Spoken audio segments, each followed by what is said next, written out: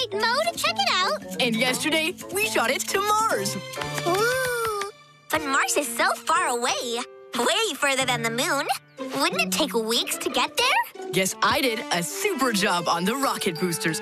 Come on, the video camera's working and everything. Yeah!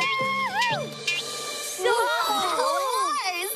That is Mars. Whoa, look at that cool rock. I'll get a closer look. Wow, the camera moves so smoothly. It's like it's floating.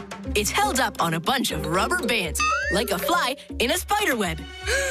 Rubber bands? You used Bouncer Jr. without even asking? Well, yeah, I found it under the stairs, all dusty. We weren't using it, so I figured finders keepers.